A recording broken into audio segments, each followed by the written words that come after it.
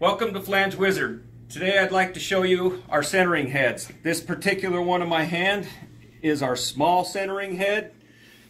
It has magnets in the legs, which makes it hands-free when rotating around the pipe. You could just go ahead and set your dial on whatever degree, rotate it, get the bubble in there, hit your center punch. You know you're coming off that pipe 10, 20, 30 degrees, whatever particular degree you're looking for. And like all of our centering heads, if you notice, the pin is staying in there. We have a built-in magnet in the back, so this thing doesn't just go flying out on you. This particular small, we recommend using on 1-inch pipe on up.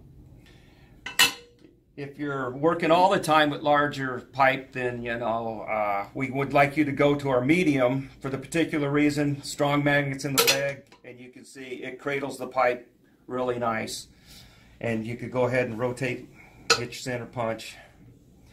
And this one we recommend from 6-inch pipe on up.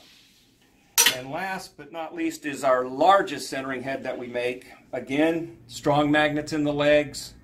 We have our brand new dial in all the centering heads and our levels, which 2.5 degree increments, done with our laser machine, very easy to read. This particular centering head now, we recommend from 10-inch pipe, and we've had it all the way up to 60-inch pipe, and no problems whatsoever.